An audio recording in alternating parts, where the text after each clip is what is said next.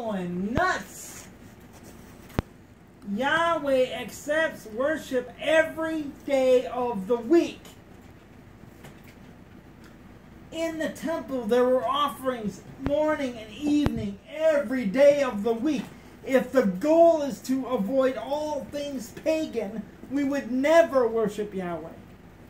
Because the pagans had pagan deities that they worshiped 365 days of the year. So if we avoid any day that the pagans might have used for worship, we would never worship Yahweh. It's what you do and who you serve and how you do it in that day that makes the difference. Yes, I agree.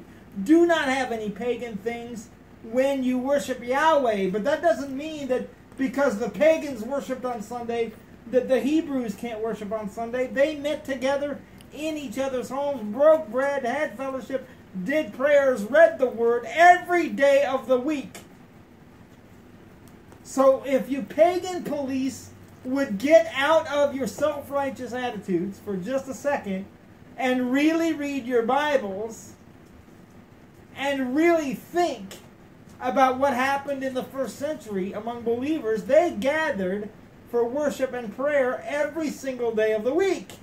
They simply didn't call those other days they gathered Sabbath days. As long as you don't call another day other than the seventh day a Sabbath day, you can worship Yahweh whenever you want.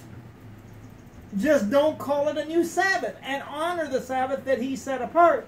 And as long as you're willing to honor the Sabbath He set apart, but if you want to worship every other day too, you can. Knock off the pagan policing. You're sounding like fools and you're causing division that doesn't need to be caused. And you're judging the brethren, which means you're judging the Torah, which means you are placing yourself in the position of Elohim, which means you are violating the Torah. Knock it off.